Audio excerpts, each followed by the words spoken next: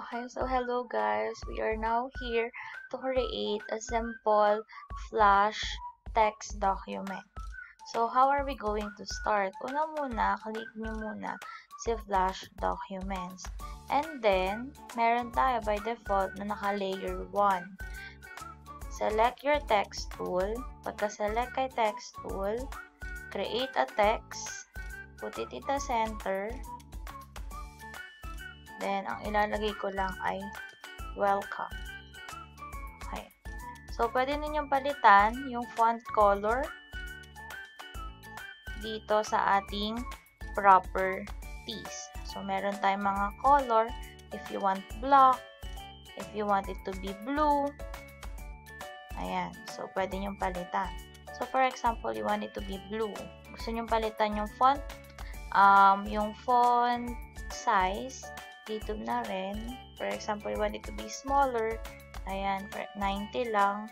Gusto ko 130 para medyo malaki. So, as is. And then, make your text or put your text in the center. So, once done, for example, word ko lang is welcome. After nyan, kung wala na kayong babaguhin, we are going to break that text apart. So, select nyo muna si selection tool. Select your text. Once selected, right-click, break apart. On this part, i-break natin isa-isa si WCE, yung spelling ng welcome. And then, select pa din yung text. We are going to break it into pixels. So, break apart pa din. So, ayan. May mapapansin kayo na mukha siyang may tuldok-tuldok para siyang pixelated. So, ayan na. Now, select your eraser tool. We are going to go to the next frame. Click F6 to insert new frame. And then, magbubura tayo ng part ng welcome. And then, ganun ulit, F6, mapapansin niyo nadagdagan tayo ng frame set, sorry. Ayan, bubura tayo ulit. Ganun ulit, F6, bura tayo ng part ng word, F6 ulit, bura, F6, bura, F6, ayan, hanggang sa mabura na yung buong words. F6, F6, F6, ayan, then F6. So, kapag nag-control enter ako to run the program or to run the animation, pabaliktad siya. So, how are we going to yung pabaliktarin natin yung effect? So, from the first frame up to the last frame, which is 15th frame, right, select nyo siya, then shift. Ayan, ulitin ko ha.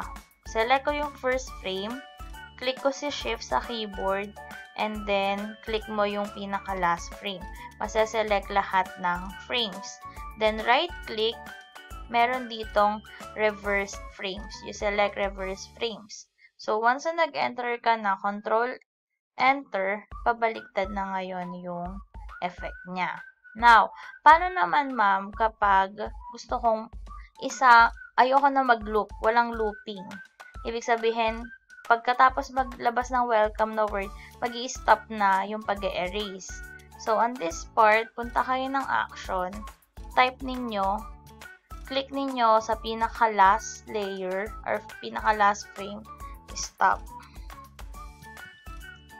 Semicolon, check nyo kung may error ba.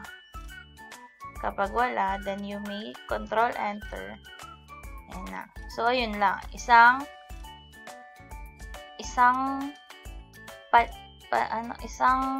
play, magi-stop na. Ayan. Okay? So, kung meron pa kayong gusto idagdag, you may add a new frame. So, that's all. So, tapos na nga. Paano natin ngayon isi-save or ipi-play siya or i-export papunta sa ating website. So, first thing is to save it into, go to File, Export, Export Movie. We're going to export this as SWF file para naka-animation siya. So, lagay ko siya sa desktop. Gonna put welcome for my home page, and then save this. By default, you just click OK. Okay, so punta tayo ng desktop. Nandoon na si welcome na SWF file. So pag kinlik mo yan, pwede siyang ma-run ng ganyan. So that's all. Thanks for watching. And you have to try it for yourself. Good luck! Bye!